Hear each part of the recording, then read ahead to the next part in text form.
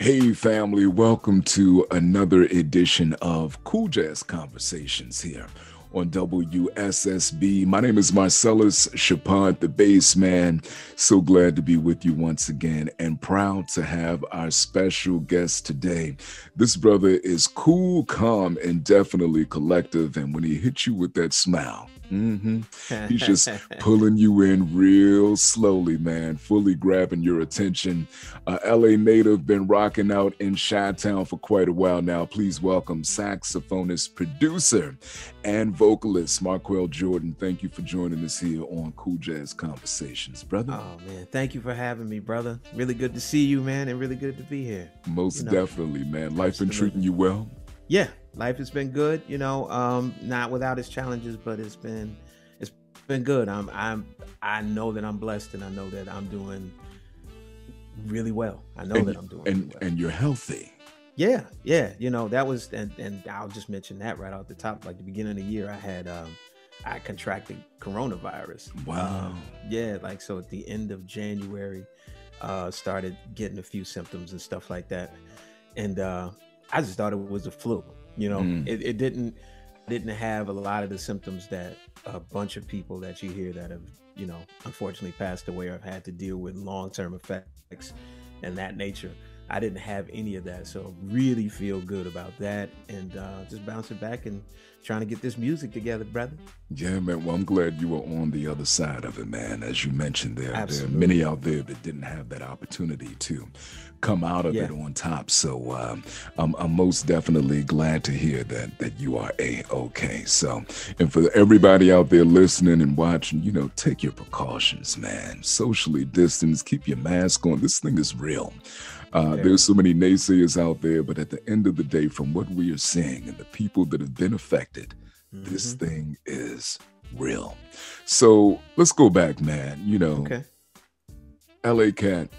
Yeah. In Chi-Town, but let's go back to LA. Okay. Where you were born, right? Okay. Absolutely. So you were in LA until what age? 13. Okay. Then I moved to my dad retired from General Motors, so he was working through and you may remember, you may not remember. I might have a few years on you, but in the late 70s and early 80s, they started closing a lot of the auto plants. Oh yeah. All of the business started going to Mexico and overseas. So my dad was getting laid off a lot when we were in Los Angeles. And of course, as a kid, I'm loving it. Everything's cool. There's few places to grow up cooler than LA. I mean, there's few. I could imagine. But and he had to unfortunately the family had to move to Kansas City, Kansas. So that's where I moved. Ironically enough, this is around this time of year is around the time of the year that I actually moved. So it was my first time on a plane. I was 13 years old. It was weird. So yeah, man, it's crazy. So LA though is, even though I haven't lived there for a long time, it influences everything that I am and who I am. I kind of hold on to it because I don't want it to leave me, Right. But, just a vibrant city, especially back then, it was a lot to do, a lot of places to go, a lot of energy, a lot of music. The African-American community was pretty tight-knit. This was right before, like around the time that I left is when, the crack era and gangs and all of that stuff started getting real heavy there. So, in retrospect, looking back, it was a blessing to leave, although that was the last thing I wanted to do at 13. Right. So let's talk about the music scene in LA. I mean, was that really where you were exposed to music outside of the household, or was that, once you got to Kansas City? It was a combination because my dad has a great record collection, which he was building up back then when I grew up. So so I always had music around me, and I have two older sisters, And my parents, you know, they put them in piano when they were younger. They put me in drums when I was like 5 years old, but that didn't. It didn't stick worth anything. I did drums too around that age. Yeah, I can't even do a drum roll up here. Oh man, good and terrible. I'm good for a couple paradiddles, you know. Yeah, that's what's up, man. You know, but like his record collection, and then my uncle, K.F. Roberts is his name. My father's name is Anthony Jordan. Shouts out to both of those brothers. But my uncle was a saxophonist, soprano sax, and a flutist. And also a martial arts master. Like K.F. Roberts' name rings out in the Black community in Los Angeles, and he was involved in this big band that used to do shows in Watts at the church, like I think one Sunday a month. And the name of the band and the name of the member or the leader of the band was Horace Tapscott, was his name, and actually that's a hell of a name too. Yeah, man, he used to be married to Marla Gibbs. Oh wow. Yeah, so you know, it was like a big band, and it was very Afrocentric, and the vibe was just like super, like just free jazz, and you know, like LA is kind of known for that vibe, and a lot of people don't really know that, but so I was soaking all of that stuff up as a kid, you know, and then of course I got bused to a school in Hollywood and started getting exposed to other stuff, like, and that was a long ride from where I lived and making all those little stops. So it was like an hour and a half. Wait a minute. As a kid, you were exposed to Hollywood. Yeah, man. Yeah, Come on, man. Like, you know, the wildest thing, man. Destined for stardom, bro.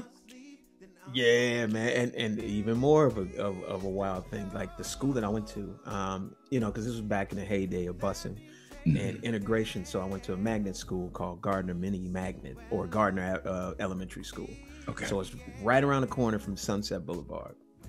And it was a school that Michael Jackson went to for a year when they moved to LA. Yep. Okay. So like the auditorium is named after him. They did like this big thing, man, years ago when they named it after him. So it was cool to go to school there and be exposed to different cultures. And like the worst thing about it was the bus ride, but then that was cool, you know, because we got to listen to a lot of different music. And then I started getting into stuff like the Police and Steely Dan and all this stuff, because the bus drivers were playing that kind of music. And so it was just everything, man. Just everything. That vibe just really just seeped into my spirit. And I think, you know, obviously I was born with the gift to do it, but it was because I had all this music around me, and it just kind of nurtured me more and more from that situation, you know. That is incredible, man. Hollywood as a child. Oh yeah, that's right. I'm glad you brought that back up. Yes. So like the wildest things that we used to see, because if you've watched if you watched the movie American Pimp, you know, and if you talk to all of the pimps that, you know, the pimps they interviewed on there, Sunset Boulevard was a main track for all of the prostitutes and stuff. So, you know, and we used to drive down Sunset Boulevard to get to the Hollywood freeway to get back to the South Side where we lived, which is South Central, which is the generic term, but like Los Angeles, Watts, Gardena, Inglewood, all of those kind of areas. So, but you know, every once in a while we hit that strip and we see a little something, you know. You talking about like 8 or 9 year old boys, and we just like at the bus, like, oh snap, man, like, you know, man, it was crazy. It was crazy. Wow. But I mean, we were sheltered. You know, we were sheltered from all that because we obviously were in elementary school, but it was still all love, man. It was great. Hey, man, listen, I don't know too many people who can say, as an 8-year-old child, right, I was out on the track in LA. Seeing a little something, seeing what I saw. Bruh, it was real too, man. Yeah, it's crazy. I can only imagine, man. Good stuff. So what was Mom Dukes playing in the house, or Pops playing in the house that they exposed you to at a young age? And how did you end up playing saxophone? You said they started you on drums. Right. Then you end up on saxophone. I'm assuming it has something to do with your uncle, but go ahead. You know what? Ironically enough, no. Really? Nah, man. It was crazy because my dad, you know, his collection is kind of the spectrum of Black music. So one minute we'd be listening to Johnny Mathis and Ray Charles and stuff like that. And then the next minute it was Earth, Wind and Fire and Parliament Funkadelic, and, you know, and then the next minute it was like Miles and Train. You know, my pops loves jazz music, so he played a lot of John Coltrane, a lot of Pharoah Sanders, a lot of Eric Dolphy. Oh, nice. You know, that kind of stuff. So growing up, he always played, like, the two records I remember him playing a lot. There are actually three. Kind of Blue, Miles Davis, Love Supreme, John Coltrane, and then there's this re-release of the John Coltrane live at the Village Vanguard. So he used to play those records all the time. Three classics. Man, and I just got really, really into that sound, you know. But the funny thing is, like, my pops was like, so, man, yeah, what you want to do? You want to play horn? I was like, yeah, you know, I think I want to play trumpet. He's like, nah, man, you should play saxophone. You want to be like Train, right? You want to be like Train, right? I was like, yeah, I do. So that's kind of where the seed was set. And then really, once he said that and kind of set my mind on that, it was like saxophone, you know. And the school I had just mentioned earlier, I started playing in the band there, like, pretty much immediately. I started getting bussed there in the 3rd grade. And so I started playing in, like, the, you know, the concert band that they had, but they didn't have any saxophones. So I played clarinet for 4 years, from 3rd grade to the 6th grade. And I graduated and had to go back to school in the hood, down the street from the crib. And that's in the 7th grade. That's when I played at Henry Clay Junior High School in Los Angeles. Shout out. And had a great band director there by the name of Johnny Spencer, and he went to Jackson State. You know, It was just like a bad dude. And I started playing saxophone in the 7th grade, 12 years old. That's incredible, man. First off, to be so impressionable at a young age that John Coltrane spoke to you. Exactly. Through your father, of course, but definitely, you know, shout out to Pops for having the wherewithal to nudge you, if you will. Absolutely. And I'm sure that was probably more so just for his own satisfaction more than anything. But man, the crazy thing about my father is he's a frustrated musician. You know, he plays percussion or congas and can sing a little bit. My mom has a pretty good singing voice, and my sister, I've got 2 older sisters, like I mentioned. She's the one in the middle. She had a great singing voice, but she was really more of an athlete. So music really was my thing, and it was I kind of existed and got good in the shadows. So it wasn't like I was playing saxophone all day, every day at home. You know, it was outside of the family. So, you know, fast forward to when I was actually performing and touring, and, like, you know, my older sister still lives in Los Angeles. I've got a sister. My other sister lives in Kansas City. My parents live in Dallas. Okay. Because they had to move again. So, you know, and all of my family in LA, they never seen me perform before. So when I started touring and performing, it was like, man, I'm about to play in front of my family. This is weird. But, you know, at the same time, it was like, oh, I've been doing this for years. So they'll just finally get to see what I've been doing, you know, behind closed doors, or, you know, on stages that they didn't have access to. So it was a trip, man. It really was a trip. So let's talk about you getting out there and performing and touring. Where did your first professional touring gig come from? Okay. It was with Brian Culbertson. So it was with Brian. It was with Brian. Yeah. Wow. So you got the gig as your first gig. Yeah, man. Like, the crazy thing was, so I moved to Kansas City, Kansas, went to high school there, went to college at the University of Kansas, and then I moved up to Chicago in the mid-90s, right after I graduated, a few months after.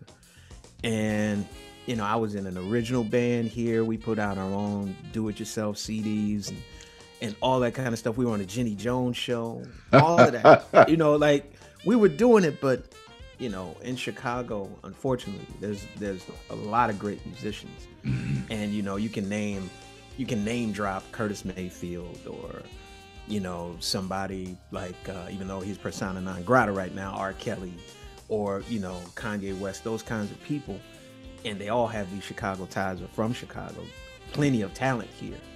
But once all of the record companies, like, moved to Los Angeles, or, you know, dissolved in the 70s, like, there's not much of an industry here to propel someone forward. I mean, I think the only thing I could see it in was, like, maybe the hip hop scene, in like the indie rock scene, and we were somewhere like we didn't really have a style, so to speak. So we were, one minute we would play like James Brown, the Sly and the Family Stone. The next minute we was rocking out, you know. And then we were with jumpers. Yeah. You were black and white band too, so it's like we didn't really find an audience. But anytime anybody saw us, it was like, man, y'all killing, you know.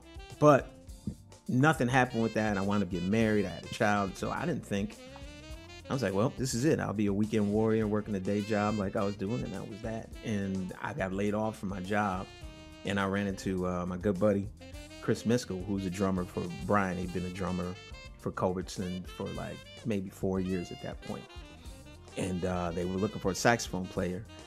And, you know, and Brian wanted a name because I was coming behind like Eric Darius, who even at his young age was out there. Yeah. He was a name at that point. And like he wanted to focus and do his solo thing. So he was getting Eric to sub on some gigs, and he was getting Michael Linkton to sub on some gigs as well. But Chris was like, hey man, I got a guy in Chicago. Not only does he sing his bleep off, he also, you know, plays saxophone. Like, and he was really just kind of like, you know, just vying for me, just really pushing for me to get the gig. And it was from one conversation I ran into him. I was like, he's like, man, so what do you want to do? You laid off? I was like, man, I don't want to go back to work. I would rather just be a musician full time. He's like, okay, I'll talk to Brian about it. And then, you know, you hear that all the time. It's like, yeah, okay, whatever. Right. And people, then, you know, people want to hook you up, but they don't necessarily do it, or they don't have the means or any of that. So that was like October 2007. And then in January 2008, Brian had a show in Chicago, and Chris hit me up a couple of days prior and was like, Brian wants to meet you. So I had the perfect audition. Was at a gig, people there, you know. It wasn't the pressure of trying to stand in front of someone in like this stale room and try to really make something happen. I was like, I got all this energy around me, and at this point, I'm like in my mid-30s, so there was nothing to really be afraid of. Right. The only thing that I was thinking was like, he's not getting out of here without giving me this gig. I know, and that's exactly that's what the happened. mindset. Yeah, I mean, I said it. I set on it to do that, and we talked. He dug what he heard, and then a couple of days after that, he offered me the gig. So yeah, that was my first touring situation at the ripe old age of 37, man, which is crazy. Wow. Doesn't happen for people like that, man. So I know I'm blessed. And you stayed with Brian for what? 10 years. 10 years. Okay. 10 years. I was just trying to make you older than what you were, bro. Hey, man, you know black don't crack, baby. So it's all don't, good, man. It don't. You sitting looking like you're 36 now, man. But listen, so, you know, 10 years with Brian, you know, multi-instrumentalist, amazing cat, you know, definitely known for his high energy stage persona. Yeah. And his incredible albums as well, you know, and he's been in the business 20 plus years now as a solo act. What did you learn from Brian in those 10 years?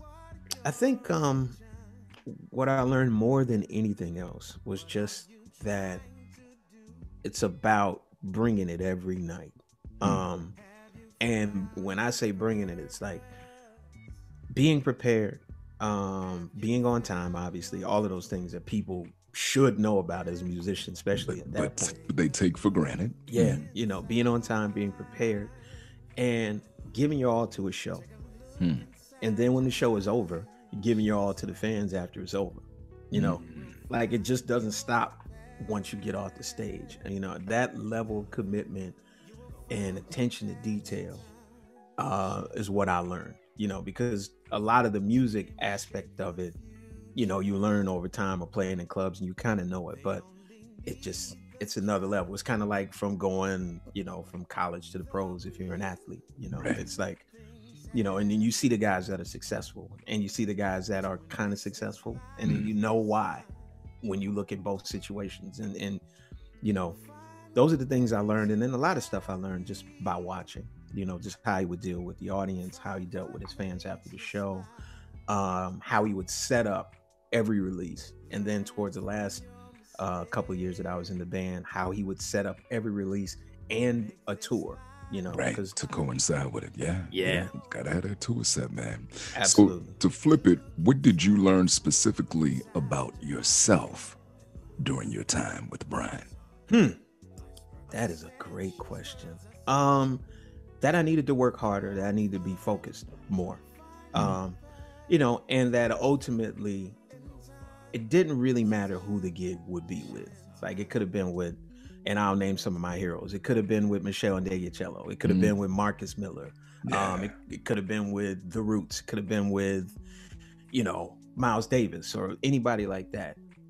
At a certain point, I knew I wanted to do my own thing, you know, and even I could feel that when I was even in the bands back in Chicago and we were doing local things. And the funny thing about that was I was up front. I was the lead man. I was singing and playing and doing all of this stuff. So for all intents and purposes, it looked like it was my band, but behind the scenes creatively, you know, it was a community thing. It wasn't me running it. It wasn't me doing, you know, and I didn't really have those kinds of skills at that point yet. But once I got in Brian's band and I realized I could actually do this, then that's what it became about for me. You know, and I didn't really talk to anybody about it. I would talk to maybe close associates, but you know, it was just kind of like, how do I get from being a member of this band to being an artist, you know? Right. And it's a big difference, you know. It's there's responsibility there. There's a, you know, total focus different there. Responsibility. Yeah, absolutely. So that's what I learned. It's just like, you know, I learned that I actually had the desire and the mindset to want to do it. Now, you know, obviously, since I've been an artist, there's ups and downs. You know, most of which like the pandemic that we're going through. But yeah, man. But you know, it's something that I wouldn't trade. I wouldn't trade those 10 years, but I'm so glad that I'm doing me now, you know. Was it hard for you, you know, being that there was this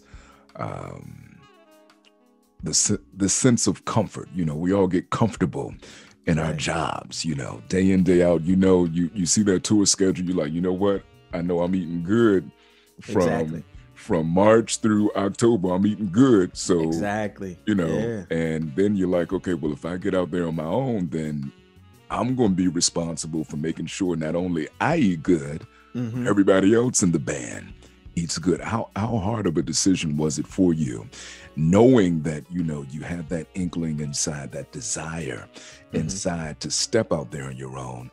How hard was it for you to do it, and how long did it actually take for you from you saying, you know what, I'm going to do this, to it actually happening? You know, the funny thing about it was that entire 10-year time, it was in the mind state. It was in my mind. So what was really weird was that we had well, not really weird, but just eye-opening. First year I was with Brian, had a tour manager and a sound guy by the name of Rick Camp, and Rick has worked with everybody. And Rick, on the third show, he comes up to me while we're setting up on stage, and it was really hectic. And we were playing a festival, so trying to set up between bands at festivals, always hectic. Tempers be flaring, is like always nuts. So in the middle of all of this craziness, Rick looks over to me and he leans over. He's like, you know you can do this, right? And I was like, yeah, I know I can. That was the third show. And then later on that year, Brian used to do a Christmas tour. And one of the artists that was a guest artist touring with us, and we only did like 8 dates. It was a real short package type of deal. But one of the artists that was on the tour was Mike Phillips. And Mike Phillips was like, you're next, right? So, so that's year one. That's the end of year one. I didn't get my first record out until year 5 with Brian. So like, you know, the end of 2013, early 2014. Right. That's my first when Catalyst came out. Yeah. And what I was trying to do at that point was still be in the band and work with Brian, because I was actually out of the band for 6 months because I tore my Achilles tendon playing basketball on a Smooth Jazz cruise. And I was a featured artist on the cruise. Dude, I was on stage with Brian sitting in like a, you know, a bar stool with a big cast on, because it was in Cozumel, man. It was in Cozumel. So the ER in Cozumel. So they didn't put on like the little nice little cast that goes up to your calf, because that's all that I ugly really thing on. All the way all the way up to like the groin, brother. Damn. It was heavy too, you know. So I was out of the band for 6 months, but when I got back in, my record was coming out, and it was like, okay, stick around. This is great. Learn what you need to learn.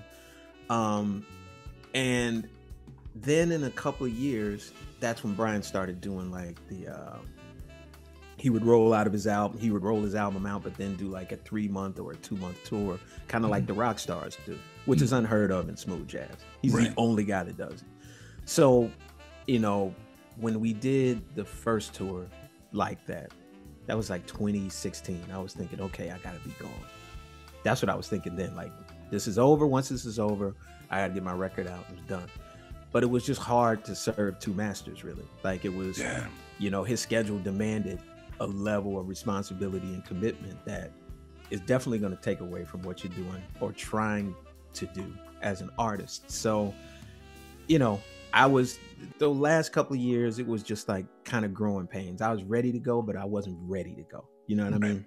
Right. So, but I just had to set my intention on it. I was like, okay, if you don't leave now, you're not going to leave, you know, because there's plenty of stories of guys who are sidemen with any band that talk about leaving and they never leave. And I didn't want to be that guy. So, you know, Brian and I had a conversation like in 2017. He told me he wanted to do another tour for his new record that was coming out. And I was telling him, well, I was thinking 2017 would be my last year. So if you want to use me for the tour, that's cool. Because frankly, you know, that's a lot of money to leave on the table. Yeah, man. You know, my daughter was going to private school. Oh, you know, they so need it was payment like every month. Yes, sir. Man. So it was, I definitely, that last tour was a financial decision. And it just kind of worked out. He didn't find someone that he really liked.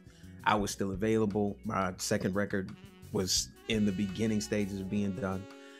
And he was like, hey, man, you want to sell your record on this tour? I was like, nah, because I really want to focus on getting it played on radio. I don't really even care about the sales. So my whole thought process was completely different. You were focused. I was trying to. Who turns down album sales? Well, I mean, said Brian Culbertson. You know, and then the other thing was it wasn't done too. Like if it was done, it might have been a different thing. But you didn't want to rush something. Didn't want to rush it. And then I thought that I'd be able to work on it while I was on tour with him, but that last tour was grueling. It was great because I knew it was going to be the last tour. Everybody in the band knew it was my last tour. It just wasn't announced to the public.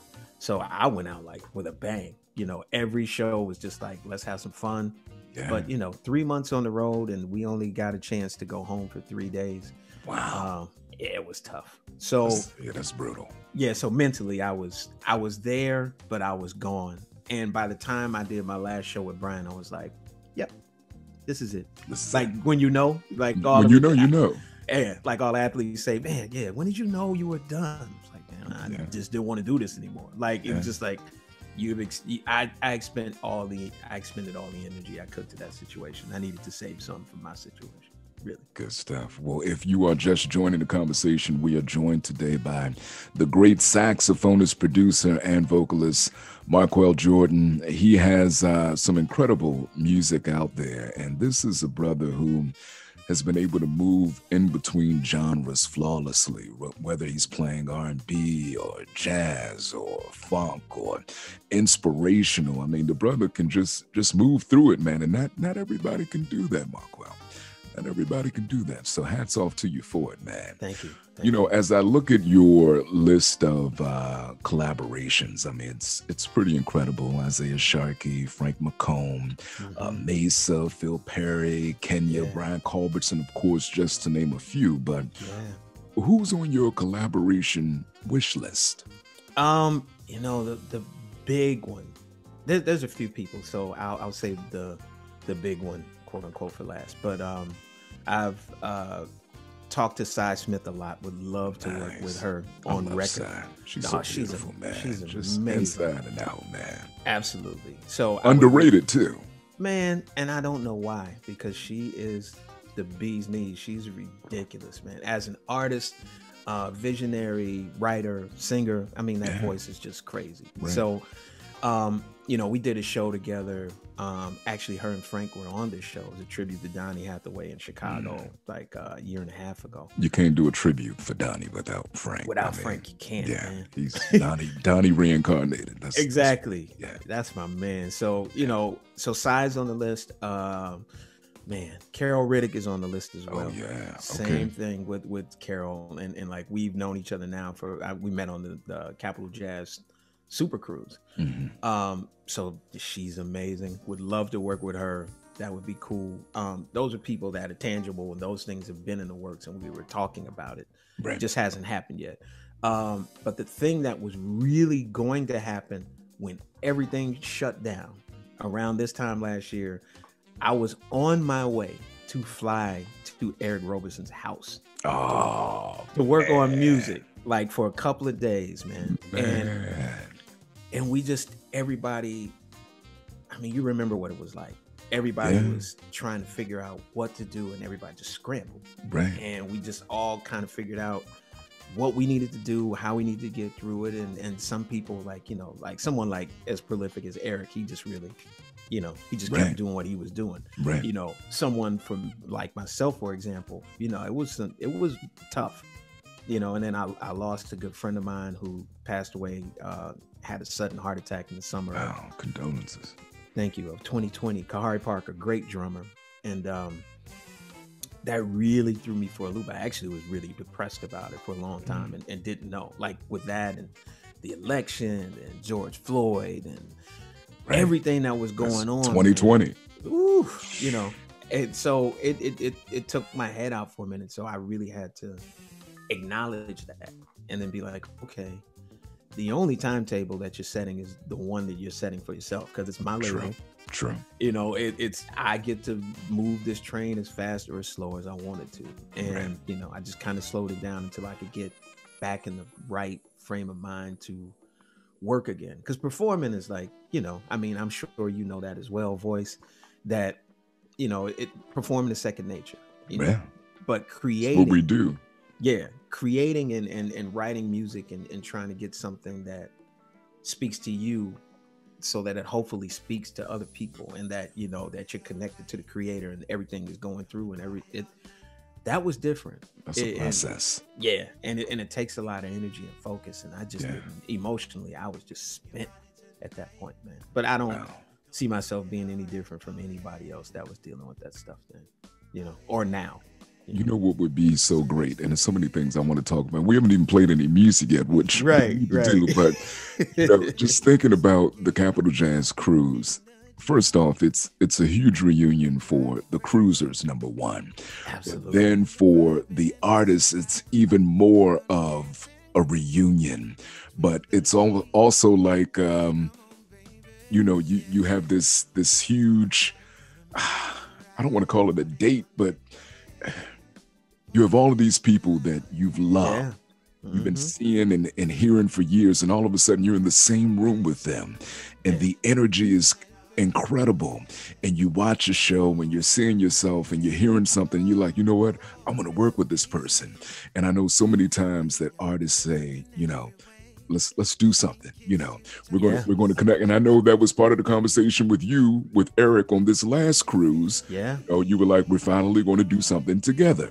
Yeah. How great would it be if they actually set up a recording studio there on the ship, so that after the late night jam session, those who really wanted to produce something could go in there and produce, you know, at least lay a track down, some framework, take it home, finish it. You know what I'm saying?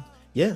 I mean, I'm gonna have to talk to Cliff about that, man. Yeah, you know, the drawback of that is there are people who are performers, and then there are people that are studio rats. You would be able to get the studio rats out of that. Right, they would be in there all night long. Yeah, absolutely like, right. It would have to be a serious schedule.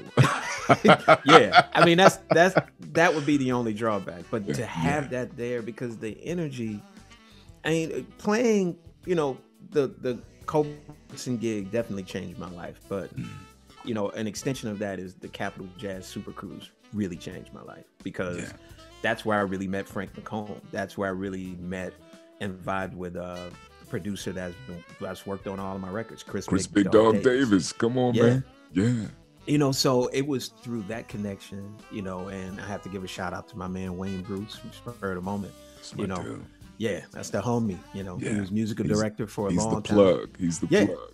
He plugged me, you know, and it was a situation where it's a baptism under fire because there were some vocalists, because we both were in Culbertson's band at the same time. We both were the new guys, you know, and we got along well. He's a college grad and Greek, you know, he's a Kappa, of course. He's a FIA back there. You already know, baby. Yep.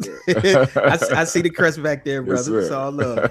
But there was some vocalists that was supposed to sing background for Patty Austin on the cruise, and Brian was a featured performer, so we were gonna be on the cruise. And the background vocalist or that situation, something happened, they pulled out. So Wayne was looking at me like, "Hey man, can you sing background for Patty Austin? Do you think you could do it?" And I'm like, "Yeah, I could do it." Yeah, you know. And at that point, Wayne just had seen me do what I did with Brian, which was cool. But this was something different, and his reputation was on the line. So Patty Austin. Yeah, man. Patty Austin. Exactly. She's sung with whoever. Everybody. Yeah, that's Quincy Jones's goddaughter. Exactly. Yeah. You know. So no pressure. You know, and we did the show and everything turned out great. So then after that, even once Brian stopped doing Capitol Jazz Cruise, I was always hired. I was the one non-DMV based musician playing that would always play in a house band. In a house band. Every year. Yeah. Oh, and hats off to you, man. You did that for what, like 9 years before becoming the headliner. Yeah. On the cruise last year. So congrats to you, man. How did it feel finally having that opportunity? It was like, you know, you've been in the background, you know, everybody been checking you out all these years in different bands or what have you. And then that next year, you're a headliner, man. I know it had to feel good, bro. It felt incredible. Because, you know, I had done featured shows there, but it was different. It was, you know, they had like the basement kind of thing. Like we were downstairs in a small room, and it was like I was playing with another artist and we kind of did a show together. So it was like I'd do 3 or 4 songs or 2 songs and I'd stop, and the other artist would do 2 songs and that kind of thing. And that was great because it was still exposure, it was still cool. But this was a bigger room. Yeah, man. Bigger stage. And I was opening for Norman Brown. So there was going to be more eyes in the room no matter what. And man, it was incredible. It felt like the great culmination of all of what had transpired since 2008, since I first did my first one there. And it was, yeah. So the year last year started off on a super duper high, because not only that, then my man Isaiah Sharkey was on the cruise and I performed with him. Yeah, I remember that. And I was a big part of the funk tribute shows that Spur of the Moment did, like for 2 years, those last 2 years, man. You know, it was like, you know, they were running it, but I was up front, like really running it, you know. And Wayne just was like, do your thing. Right. Do your thing. So it was cool, man. There's only been one other show, ironically enough, and that was in the DMV too, that I sold all of my CDs, that I actually sold out. And that happened on the Capitol Jazz Cruise this last run. Sold all my CDs, man. So I was happy, super happy about that. Yeah, I totally missed the cruise not happening this year. You know, it's a whole void that was there. But you know, when things get back to a little bit of normalcy, we'll be back at it for sure. But I'm looking forward to that. Okay, so we're well over 30 minutes in here. We've not played any music. You have a brand new single that is days away from being launched, man. Tell me about it. Okay. The name of this song is Last Call, and it's a collaboration with Chris Big Dog Davis. It's really all him, you know. Like when it's time to make a record, it's like, hey, dog, you got some music? Yeah. So, you know, he sent me like 6 songs, and I wound up picking 4 of them. So the man has a vault of music. Exactly. Let's put that out there. Yeah. You know, and then the vibe of the song is just like really kind of like spacey, kind of that's not the right word. Do you remember like those spy shows from like the 60s or like Ocean's 11? Oh yeah. remember the music that was kind of playing all the time when they were walking around in Ocean's 11. It reminded me of that. Like, that's the vibe of the song, you know, and it's pretty catchy. I could do my thing with it, and it also just gave me that vibe of like, this would either be like an encore of a show, you know, after you done took people crazy, and then you come back and you do something nice and groovy and mellow and just send them on their way. Or, you know, after the gig is over and you hanging with, you know, the lady friend or the homies, and you're sitting there and it's like last call at the bar, you know, and you just chilling. So that's the vibe of that song. You know, I think radio is going to love it. I hope radio loves it, because I feel like this is a continuation, another brick in the wall for my foundation, for what I'm doing.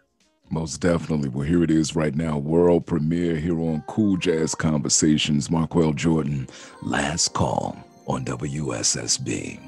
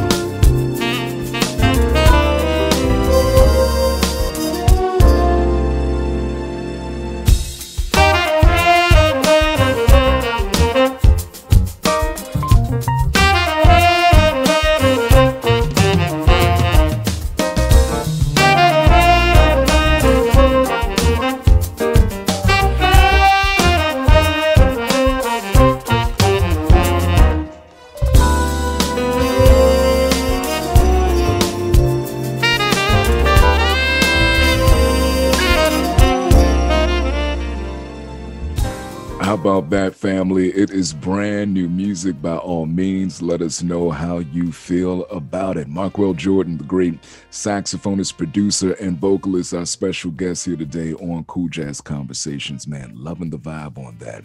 And with Chris Big Dog Davis on there, I mean, you can't go wrong, man. Yeah. You know, I was going to ask you who your favorite producer is, but already knowing that you work with Chris, I know it's Chris, but it cannot be anybody but Chris.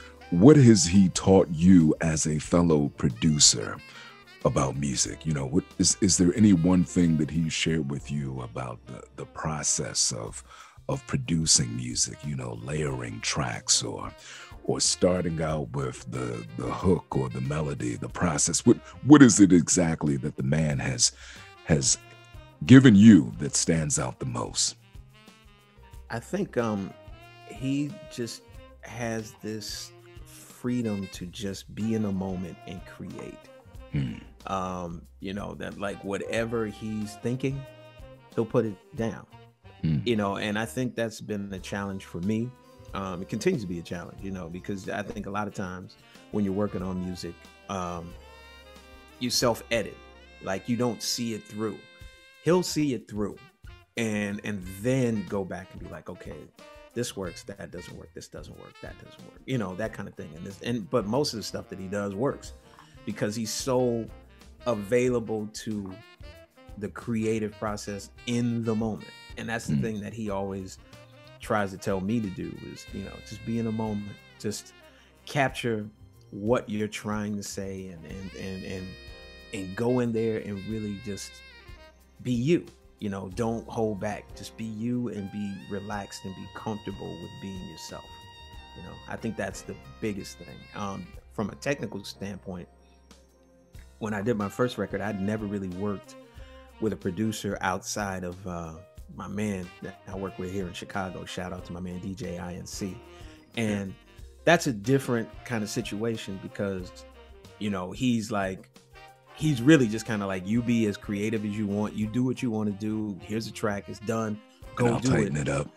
Yeah, you know, that kind of thing. So but with working with somebody that was outside of my comfort zone, you know, and really thinking like, man, this cat has worked with Mesa, he's worked with Kim Waters, he's worked with Phil Perry, like, and he's a beast. Everybody, yeah. As a musician. It's like, oh snap, like, you know, so there was a level of like just nervousness or, you know, borderline intimidation I felt coming in the situation, and he just eased me all the way out.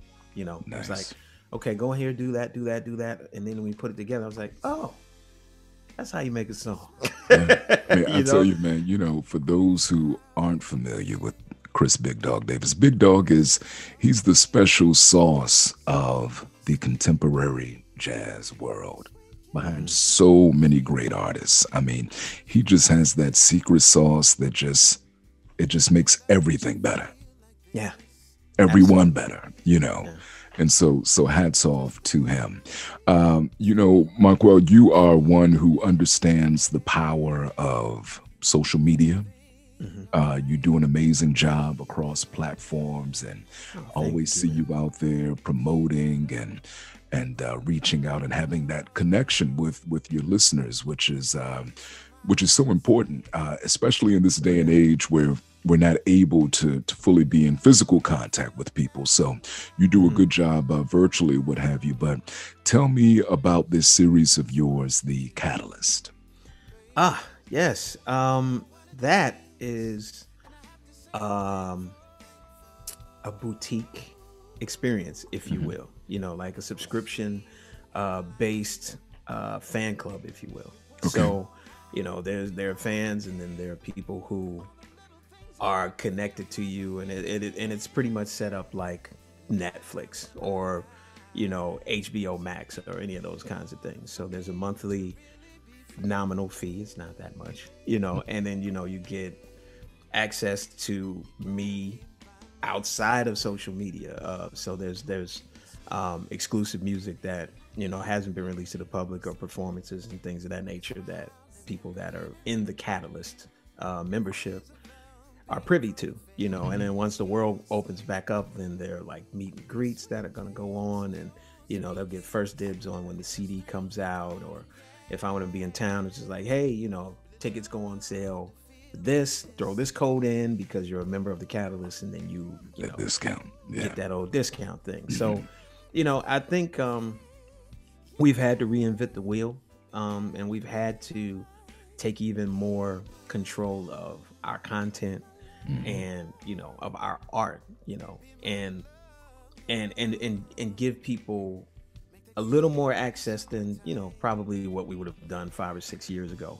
Right. But it's just the name of the game now. People want to know you, and this is a way for people to get to know me more as an artist, and in some ways as a person too, and a way to support the career as well. So that's what's happening. It's been going now for 7 or 8 months, and it's going well. I've got a loyal base of people that are supporting, and, you know, you can still join right now. Well, for folks who are interested, how can they get more information on that?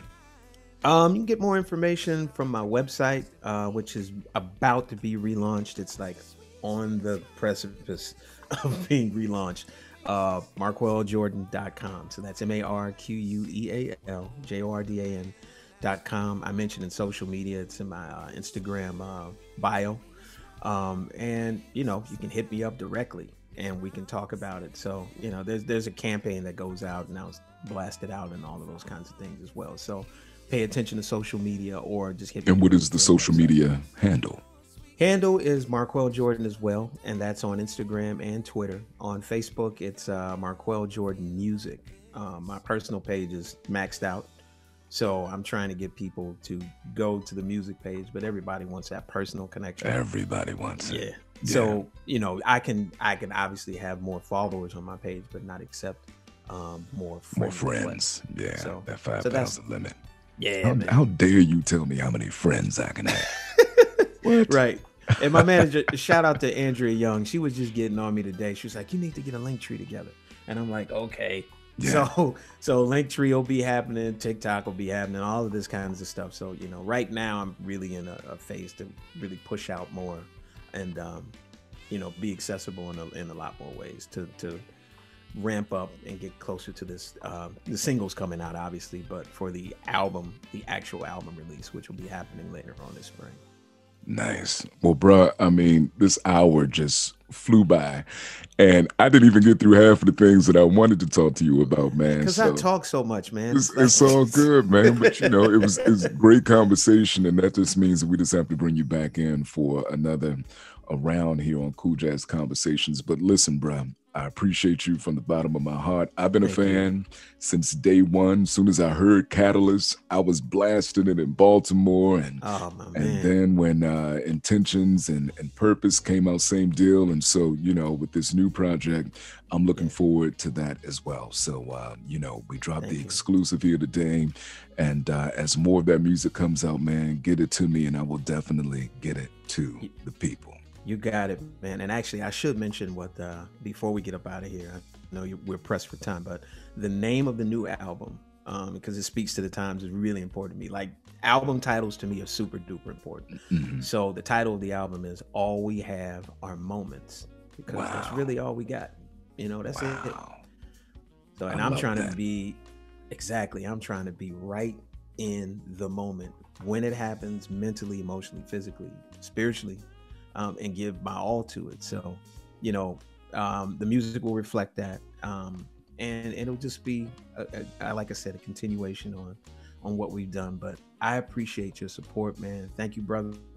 And thanks for having me on here. Anytime, yes, man. Just, you can call me 5 minutes, like, hey, man, we need you 5 minutes. If I'm there, let's do it. Yes, sir. Most definitely, boy. Marqueal Jordan right here on Cool Jazz Conversations. That is going to do it for this edition. The program is a production of TVM Productions and is broadcast from its home of WSSB 90.3 FM at South Carolina State University. You can catch the podcast of this program on iHeartRadio, TuneIn Radio, Alexa, Amazon Music, Player FM, Google Podcast. Look, you can find it everywhere. Or you can download it at cooljazzconversations.podbean.com. Wow. Follow us on Instagram and Facebook at Cool Jazz Conversations, and we'll see you next time right here on Cool Jazz Conversations. Peace.